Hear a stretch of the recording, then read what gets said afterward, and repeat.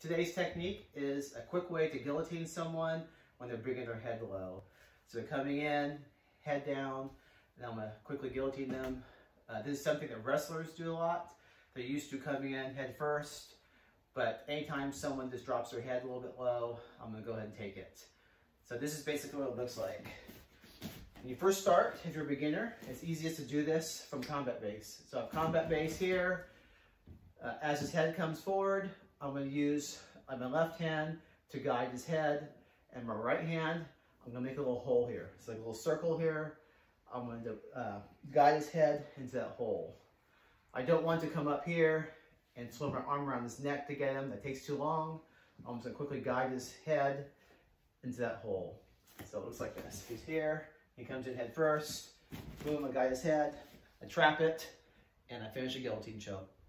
What guillotine choke you use from there is up to you. There's all kinds of different chokes you can use.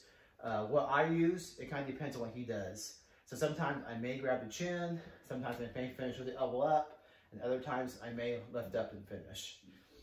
So from here, let's try this side. So I'm here, he comes in towards me, I guide his head, boom, I choke. I can do the elbow in here and choke, or I can lift all the way up. All right.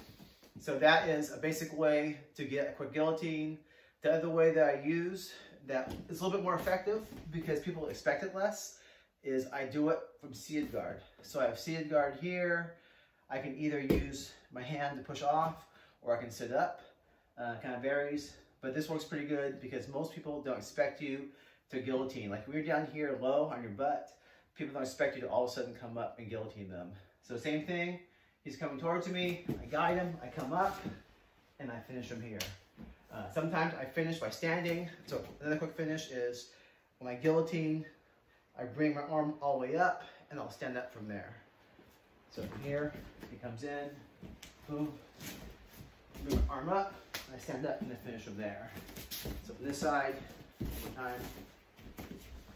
So here, I have seated guard, he comes towards me, I got his head, boom. Now it's okay, once I have his head, I'm off balance, he came a little harder. Even if he knocks me down, come back, okay, I can still finish him here.